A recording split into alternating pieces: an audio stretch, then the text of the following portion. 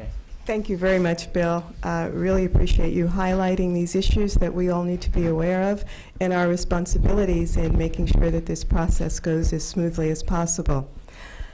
Our next two speakers are both bring with them many years of experience in the aviation-related area, and they will be speaking to us about how animals move through the air cargo system. Our first speaker is Gregg Pittelkow from Covance, and he'll be followed by Kole of Kole Consulting.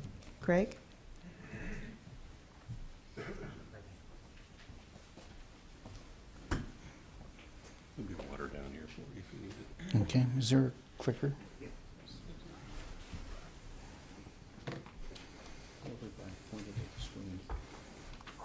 This screen? Oh, that's good. Good morning, all.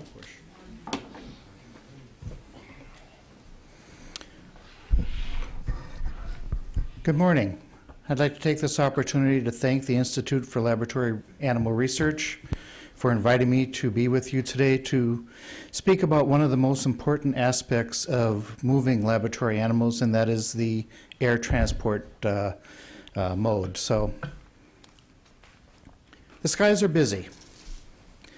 In 2013, worldwide airline fleets were over 20,000 aircraft. The vast majority of them are single-aisle planes, and we'll be talking about that a little bit more in just a moment. Relatively small number are like 747s and aircraft of that type. And the skies are going to get busier.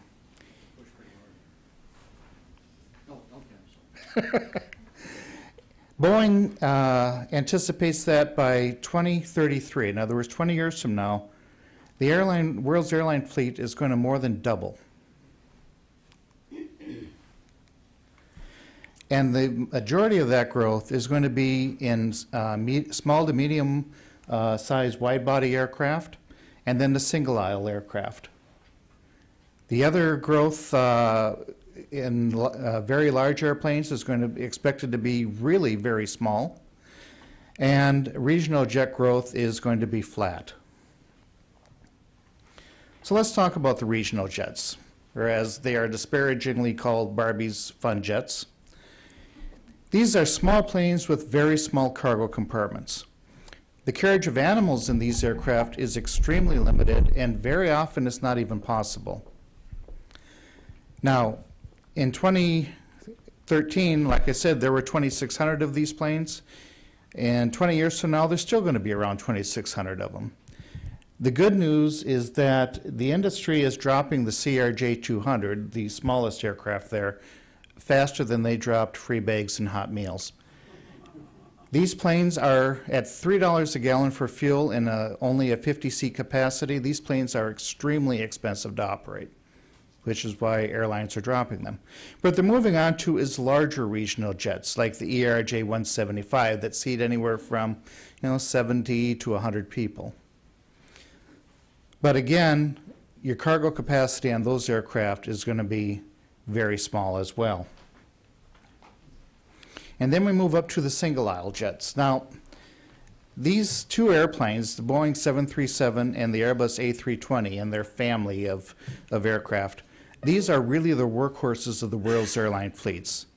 Both of these planes have over 10,000 aircraft either delivered or on order. So they are really the plane that's pretty much serving the world airline fleets. Now, most of these aircraft can accept small shipments of animals, but only under very certain limited conditions.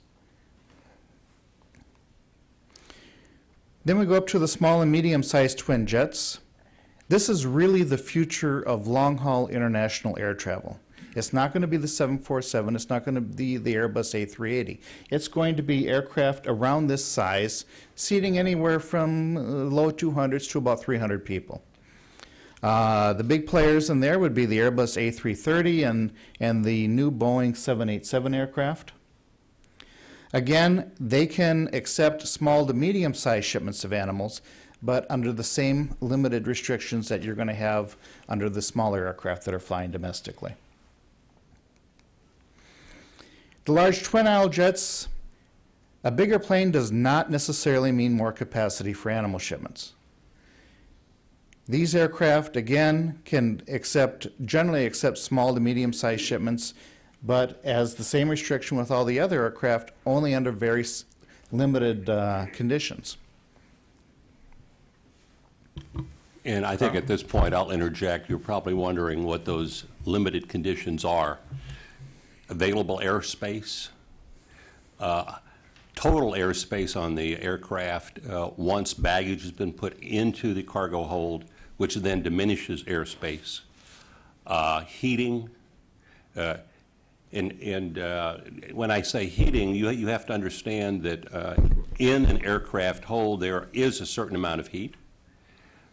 Not so much different than the thermostat that you have in your house, and it's set in the cockpit of the aircraft, and it's set to make sure that we don't have your shaving cream explode because it's gotten too cold. It's not set for animals, and in most of the narrow bodies that Gregg is talking about, it is a fixed airspace. And interestingly enough, when we say fixed airspace, that means we have to calculate CO2 saturation by animal species. So interestingly enough, one large 100-pound dog will take up less, or will generate less CO2 than 10 10-pound puppies. So those are all considerations that we have to take into. So one of the issues that we're dealing with animal transport. Thank you, Carl. So, how does this affect lab animal transport? In the future, you're going to have more planes carrying more people on more flights. The emphasis has been and will continue to be on transporting people. There will be improvements in efficiency and productivity, and these improvements are the factors that will drive airplane development and the airline purchasing process. It's not necessarily about passenger comfort. It's not about carrying animals. It's about burning less fuel and flying an aircraft more efficiently. Anything, and I mean anything, that complicates the main task of carrying people, like carrying animals, pets, laboratory animals, will require a very thorough cost versus benefit analysis.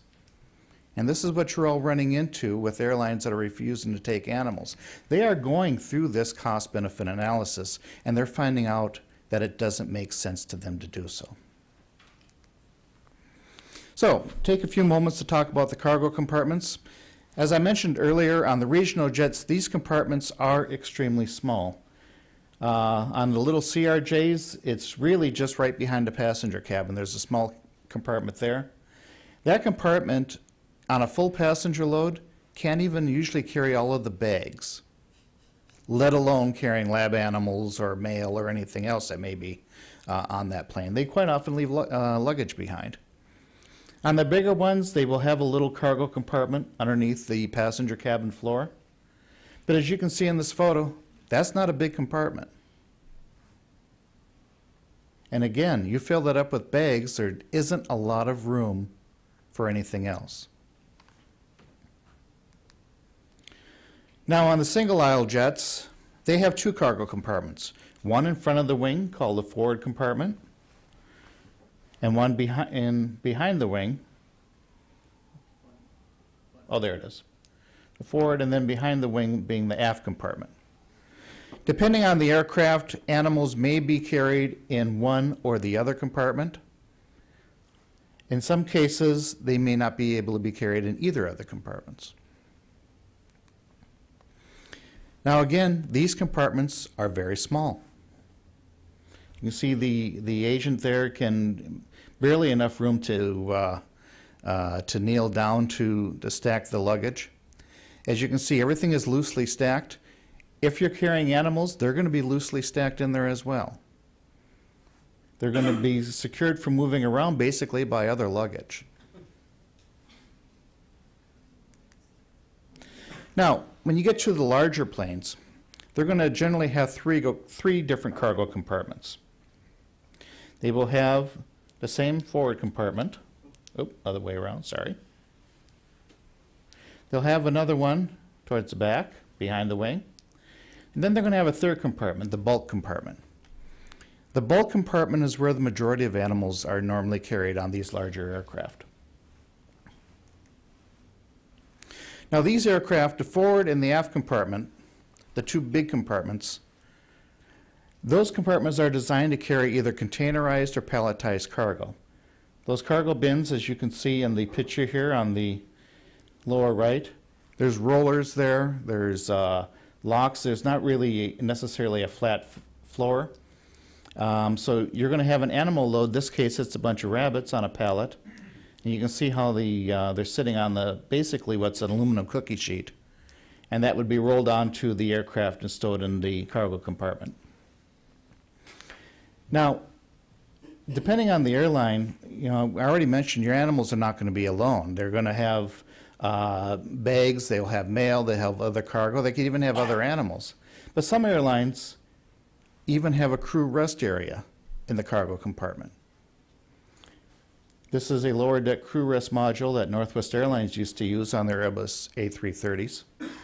There's a door and a ladder that goes from the passenger cabin down to the crew rest area, and there's 8 bunk beds inside there where the crew would rest on long flights. So, as we often would say at Northwest Airlines, if the cargo compartment is good enough for your animals, it's good enough for our flight attendants. Now the bulk compartment, again, this is the very last compartment, the very tail of the aircraft. Now on the big planes, it is somewhat fairly large. You can almost stand in it. There's a giant dog crate, but again, you still have a very limited amount of space that's available in this compartment. Now there's been a lot of talk about the cargo compartments not being pressurized, or there's no oxygen available in them and what have you. The cargo compartments on all jet aircraft are pressurized. The only areas that are not pressurized on board the plane would be the radome, where the radar is, the landing gear bays, both the forward nose gear and the main gear, and then of course the tail cone area. Otherwise, the entire fuselage, both on the passenger cabin and in the lower deck cargo holds, is pressurized.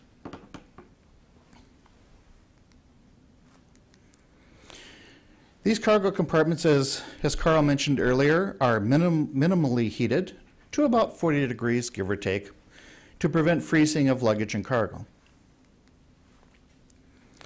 This heat is normally supplied by warm air from the electronics bay, or in some cases from the passenger cabin, that is blown into the compartment or around the compartment, as the case may be, and then it's basically radiant heating from that air that warms the cargo compartment itself.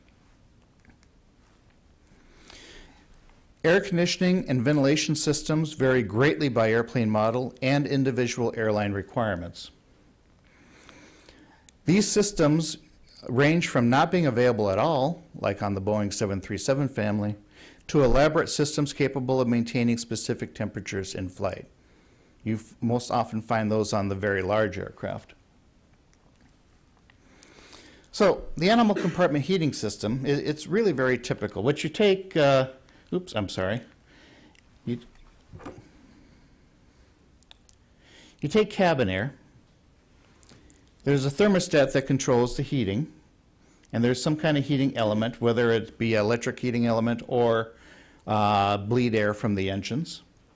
And then this air is either circulated around the compartment or in some cases blown into the compartment. Then there's a fan that takes this air and pulls it out of the aircraft, and then it is dumped overboard. So there is no specific temperature control within these compartments. These heating systems are either on, which will maintain a temperature around 65 degrees, give or take, or off, in which case it's lowered to around 45 degrees. Now, when the system is on, it doesn't necessarily maintain 65. Quite often, the heat will not come on until the temperature drops to around 50, maybe even lower. And sometimes the heat will not turn off until it gets well above 70. But the average steady state temperature is right around 65, give or take, when these systems are actually operating. Now, the process is a bit more complex when you have an optional ventilation and air conditioning system. Again, you're taking cabin air from the passenger cabin. You're mixing it with hot air from the engines. Then you can go through some isolation valves, because whenever you're putting air into a cargo hold, you have to have a means of shutting that air off in the event that there's a fire in the cargo hold. So you have these isolation valves that do that for you. Then they also take air, cold air, from the air conditioning packs on the aircraft, and they mix that all together and they blow it into the forward cargo compartment or the aft cargo compartment, depending on the aircraft. From there, it goes to another isolation valve, and a fan pulls it out of the compartment and then dumps the air overboard. So you do have some ventilation and air conditioning systems only on certain aircraft.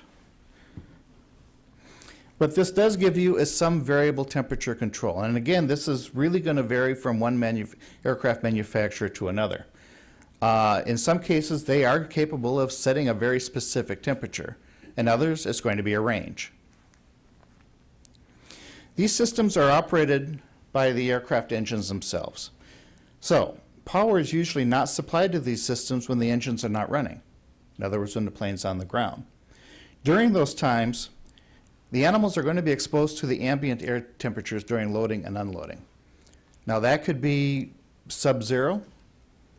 It could be over 100 degrees. It all depends on where the aircraft is.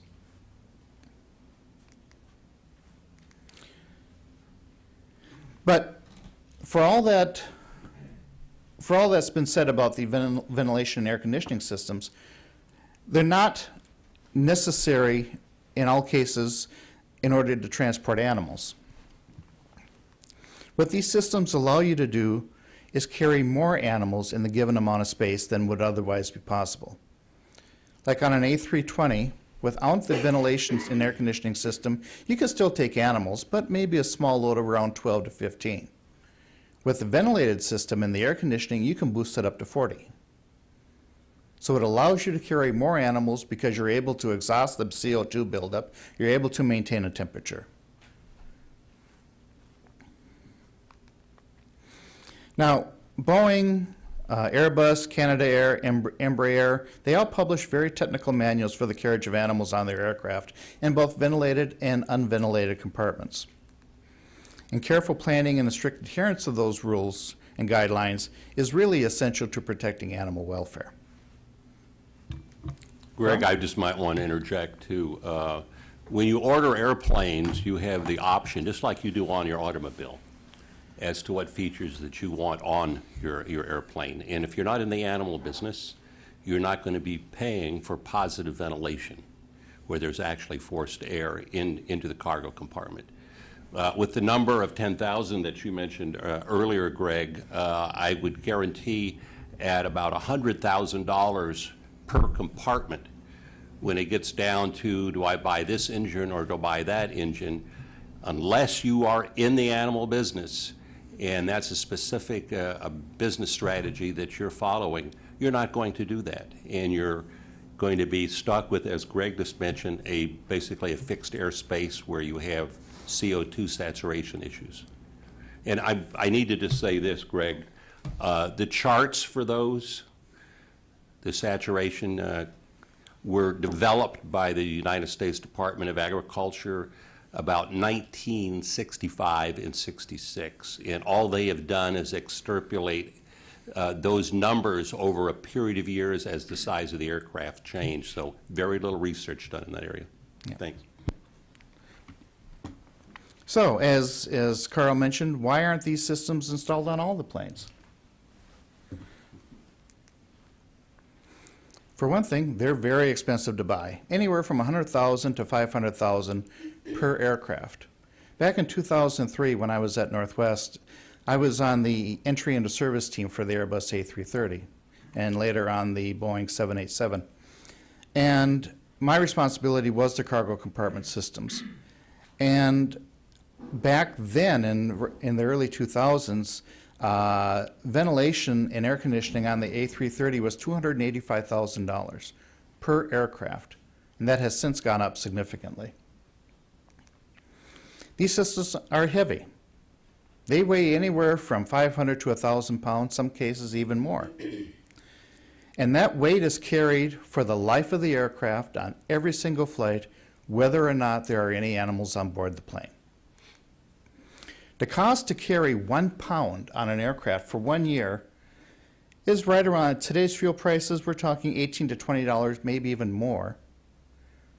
And that number is variable. So if you're looking at 1,000 pounds for heating and air conditioning system, just to haul it around, you're going to spend around $20,000 a year. Now these systems lower the overall available cargo payload weight that's available, and when you add weight to an aircraft, you lessen the aircraft's range. They require additional maintenance. These are not simple systems. So when you add that all together, as Carl mentioned, it's very difficult to financially justify the revenue from animal carriage versus the cost of purchasing, installing, and maintaining and flying these systems for the average lifetime of an aircraft, which is 25 to 30 years. Another question that comes up is, can small lab animals travel in the cabin? No. Why? Because not everyone wants to fly with a menagerie. Few airlines will accept animals in the cabin, and that number is getting less and less as time goes on. One of the big reasons is concerns over real or perceived allergies, the escapes and potential for aircraft damage. We had animal escapes on board at Northwest. Carl, I know you've had them at United. Americans had them. Everyone who's in the animal transportation business has had animal escapes and aircraft damage incidences caused by these animals. Regulations. A lot of countries do not allow animals in the cabin, so you have to deal with that issue. Those that do permit animals in the cabin really restrict that to dogs, cats, and sometimes birds. This is really designed as a passenger service for their pets. It's not designed as an alternative to carry lab animals on the plane. I'll tell you, in my experience, and I'm sure, Carl, you've had something similar, in that for everyone who wants to bring an animal on board, there's at least somebody on that plane who doesn't want to see it, smell it, hear it, or have anything to do with it. So the airlines are trying to do a very delicate balancing game between balancing the needs of people who want to bring Fluffy or Snowball on board the aircraft with them, and people who, frankly, don't like animals, for whatever reason it may be. That's one reason why airlines charge what they do for carry-on pets. If you think they're trying to discourage the practice, right on. So let's move on to airport facilities. These standards do vary a lot. What is the norm is you're going to find, especially in the United States, you're going to find a cargo warehouse, and you're going to find a little corner in the warehouse that's going to be their live animal storage area. Now, it's not a separate room. It's commingled with everything and its uncle. It's indoors. That's about it. Right. In some other places overseas, quite often they don't even have the warehouse. Quite often it's just outside.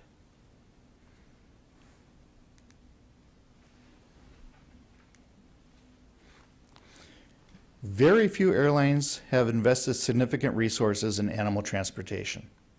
Domestically, United picked up Continental Airlines' Pet Safe program, and Delta Airlines has what they call a Pet First program. These programs, again, are really designed for pet travel. They are not designed for lab animal travel. They're not designed for any other animal travel.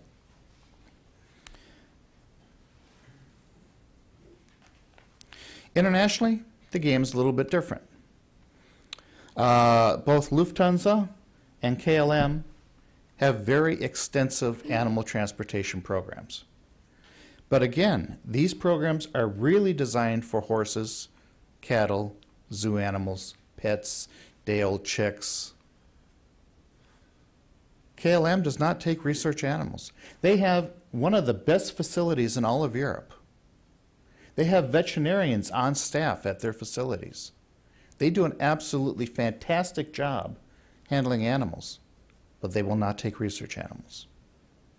Lufthansa is just as good, but Lufthansa will only take very limited number of research animals, mainly mice, sometimes rabbits. The other thing you need to keep in mind is that cargo facilities are generally located quite a ways away from the passenger terminal. This is a diagram of Los Angeles International Airport. Now, on the south side of the airport is where most of the cargo facilities are. Over here is where the planes are. Now, you cannot drive across two active runways to get over to where the planes are. Plus, there's a speed limit on the airport grounds of 15 miles an hour. So you have to go around, down 2 miles of runway, cut over, and then backtrack about another mile to get to some of these terminals. That takes a lot of time. And that is why you're going to have airlines who have a mandatory 45-minute window when temperatures are either too hot or too cold to move animals on the ramp, where they're going to say, we can't do that within 45 minutes. We cannot guarantee that we'll do it in 45 minutes, which means we're just not going to take them.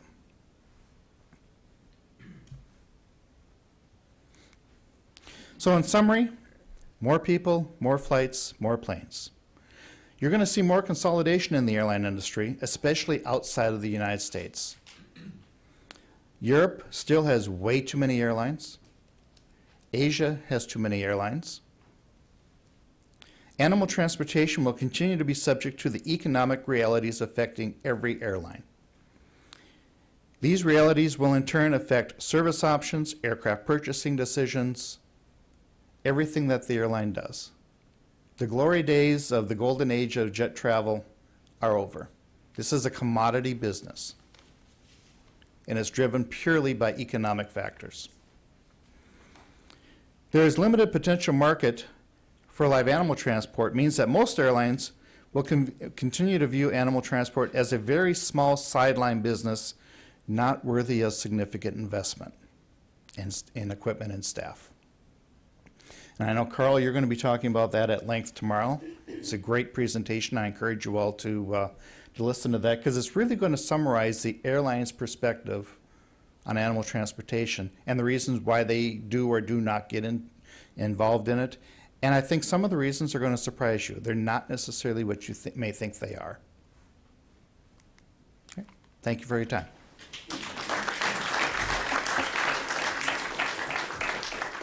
I'll take my seat. Where's the clip? Right here. Yeah. Thank you, Greg. With that teaser for tomorrow, I hope you will plan on staying around. Is this a touch screen or, there we go. There we go, terrific. I'm going to talk a little bit about training, but I think from Greg's presentation you sensed not a lot of optimism, and quite frankly there isn't. I talked to this group in 2008. And at that point in time, I kind of felt like I was the canary in the mine trying to forewarn what was happening. And I'm just going to, before we go into training, just summarize a little bit of what Greg said. We are in a situation where we are shrinking aircraft fleets. We are shrinking our cost of doing business. And in that, those who ship animals are having really difficult times of moving their product. There are priorities that the airlines look at, and quite honestly, it's easier for me to charge for shipping 10 pounds of gold than it is to be shipping 10 pounds of animals. And I'm going to talk a little bit about the training that goes into the equation, and I'm going to talk about it domestically, and I'm also going to talk about it from an international perspective. It would suffice to mention also that we have had a consolidation in the industry. I'm sure, and I don't need a show of hands, but how many of you attempt to book reservations and you find it's becoming more and more difficult? That is because the fleet size is shrinking. Gregg talked to that with smaller aircraft. If you're trying to get to other than large major airline hubs, it's becoming more difficult because you are seeing smaller airplanes where we used to have an airplane that would handle 140 people. Now you're looking at maybe an airplane that's got half of that capacity. And of course, with that shrinks the cargo compartment. So if you have a laboratory in Albany, New York, or in Visalia, California, you may find it's very, very difficult to even get anything into those airports. So with that being said, it's not a real nice, pretty picture. I want to talk about a little bit now with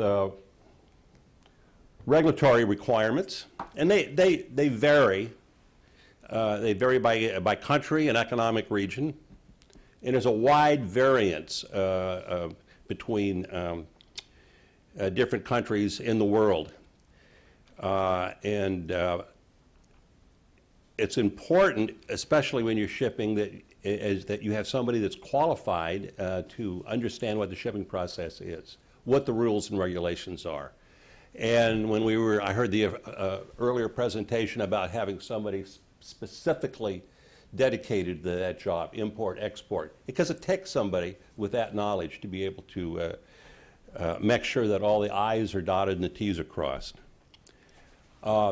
Each country, of course, is going to have a different training protocol and requirements. And training can be very general or very specific. And I mentioned the EU here. European Union, and Robert Quest here will talk a little bit about that after my presentation, but they have, for particular species, you need to be trained in that specific species if you're going to handle it. So if you're shipping horses, we have to have somebody that is specifically dedicated, that knows all the characteristics of shipping horses, the physiology, everything else. So very, very detailed. When you talk to the United States, it's very general in nature, and it's very scattered. It's U.S. Fish and Wildlife, it's APHIS, it's Homeland Security. Everybody has got their little piece. And quite honestly, I don't need to tell you this, excuse me there, they don't all talk to each other. So sometimes we have unintended consequences, as Bill White had mentioned.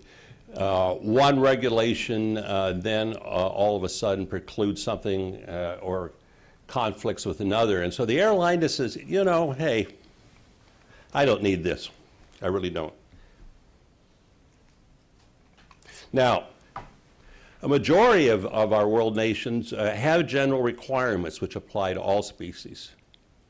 Many have no minimum training requirements for shippers, acceptance and handling personnel. So they say, just make sure you're trained. And for those of you that know Title IX, if you go in to the USDA regulations, APHIS regulations, animal care, Title IX basically says all of these wonderful things about you can't do this, you can't do that, the temperature should be this, the temperature should be that. In my last reading, it does not tell you about a training program or what should be in that training program. Well, obviously, you have to communicate that to your employees so that you're in compliance with the regulations. So they pretty much leave it wide open because obviously you have multiple species you may handle. And so one size does not fit all, and that often becomes an issue. Liability for training becomes an issue when the carrier outsources to a third-party handler. For those of, I don't know how many of you flew in into Washington here, but if you did, you'll see people running around with little jackets. One of them will say Surveyor on the back, even though they're there at the United Airlines counter. You do not have, the people behind those counters are not United Airlines employees. They're third-party handlers. And you may ask, well, why is that? It costs less to hire them. My liability in terms of dollars and cents, it's a business decision I made. And that continues to happen. So you have less and less airline employees, you have more and more third-party handlers. Now, training liability is always an issue with the enforcement action. So regulator looks at us as an airline and says, is it the airline's responsibility to make sure that the third-party handler is trained, or is it the third-party handler? So we get into that conflict. They will always, at least in the United States, come after the carrier.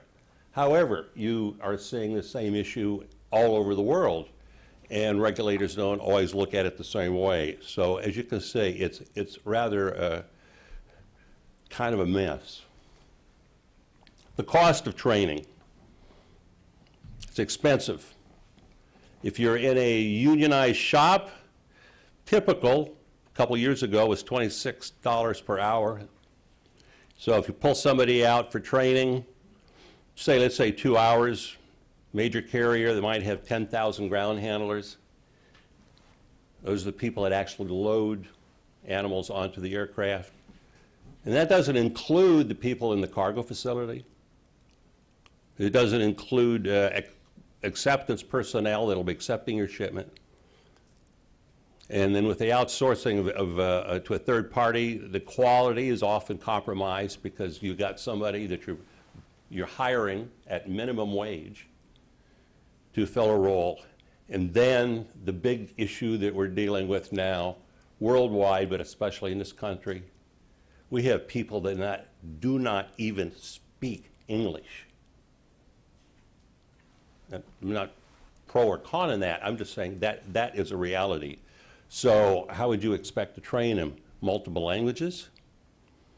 And so you look at in all these service organizations within an airline, cargo, animal acceptance, or the person that cleans the aircraft so that you have a clean cabin that you get into. We have issues with they're using the wrong chemical because they can't read what they're supposed to be using. So one of the tactics that the airlines have used is to train one person who then has responsibility for the other 10 that are reporting to him or her. That works sometimes, but then that becomes a real nightmare in terms of scheduling. What happens when Joe is off and he's on days off? So you can begin to see the complexities of that. Without exception, the cost of training and being compliant with existing regulatory requirements far exceeds our revenue stream for transportation. That's the sad fact. You saw the numbers Bill showed you earlier. Cargo in general, worldwide, is a small percentage of the bottom line of the airlines. It's every one of you who is sitting in a seat that really is paying. And you're paying less to get the seat, but you're paying more to get your bag checked, to ship your dog, if you want food, all of the extras. So a huge amount of ancillary revenue is coming that way. Airlines are forced into that situation because they've had to compete in the marketplace with low-cost carriers. So, as I say, cargo in general, way down the totem pole. The exception will be where you have an all-cargo all cargo company. There are those that exist, fewer and fewer. Airlines like Northwest, airlines like United, airlines that like American had cargo fleets, dedicated cargo fleets. They have none today because they couldn't make money hauling just general freight as opposed to animals. So it's, and when the bean counters get a hold of it, they really will say, you know, I don't know, we have to have facilities that are ventilated, and oh my gosh, ventilation for aircraft, you heard the costs involved in that.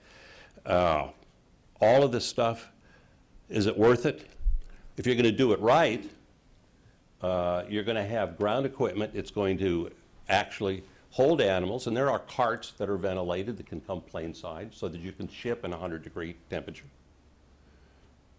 so that the ambient temperature for the animals is much less than the outside temperature.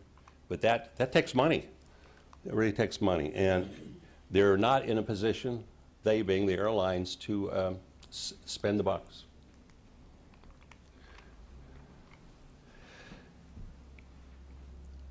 As I said, you, the passenger, are really the ones that are paying for that transportation underneath. You are cross-subsidizing the cargo piece of it. And what the cargo revenue does for the carrier probably helps offset some of the fuel costs. Dogs, cats, household birds are probably the most common animals accepted as passenger baggage. That is even less and less because carriers do not want all the issues to deal with that. Training's a big one. It's a cost. Now, training curricula for those who are going to train. Web-based general familiarization. We're seeing more and more of that. For those of you, and I know our speaker earlier who was in the education area, is probably familiar with this, but the course design is tailored to the lowest common denominator. So you'll have a 20-question test probably online in a room with 50 other people. Hey, Joe, what's the answer to number 7? Very, very common. Very, very common. Training can be developed in-house if you have a training organization. Not all airlines have those.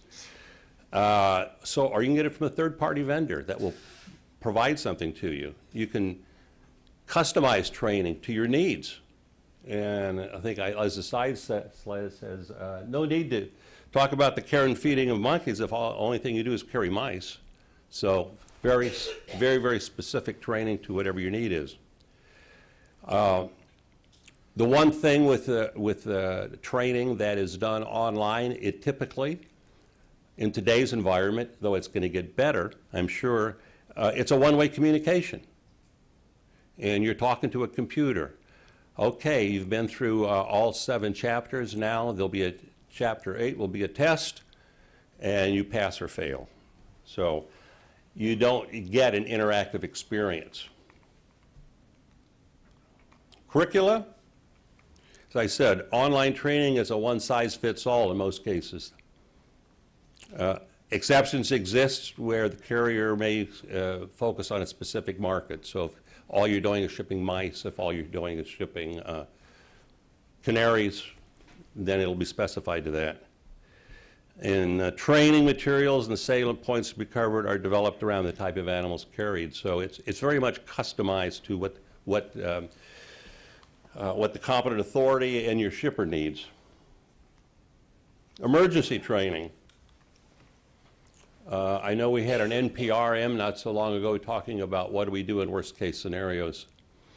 I will tell you, minimally, of course, they mention the need to have a response plan, but it really stops short, at least in my experience, of developing one or even how to implement it. The one thing that I have always talked, when I especially have done any training, I've talked to air carriers, is this. If you are going to potentially have a problem, well, let's just say it's a live animal escape, talk to your regulator, talk to the people that deal with that. before you have a problem, not after you have a problem, so that you know who to call, when to call, all of those types of issues. So planning, very, very important.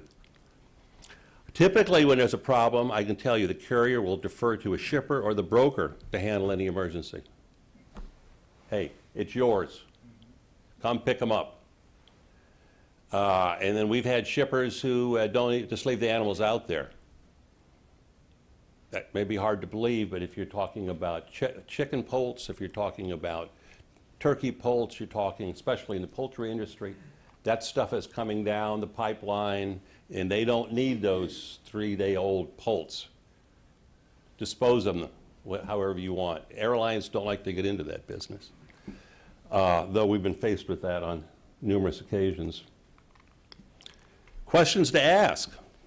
If you're either a shipper or the agent, broker or a third-party handler, and you need to have good planning to meet with all the players involved in animal transportation. So communications is very important.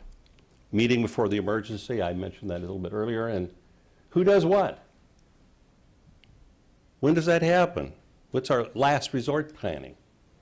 And I can guarantee you, if you have a hurricane coming in, and it's bearing down on you like we see in Florida and other places, we're interested in human life and protection of facilities. The lab animals, pretty low down on the pecking order, sad to say so.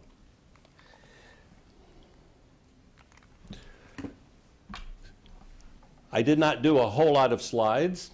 I'm not a big fan of PowerPoints.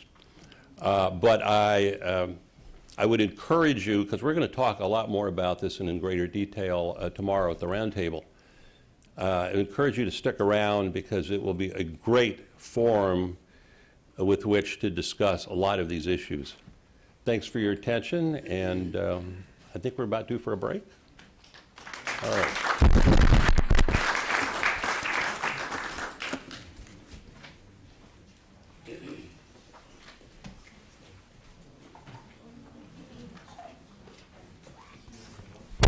Thank you very much, Carl and Greg. We are due for a break. We're supposed to be back at 10:30, but I'm going to take the liberty of giving you 5 more minutes and ask you to be back at 10:35, please. Thank you.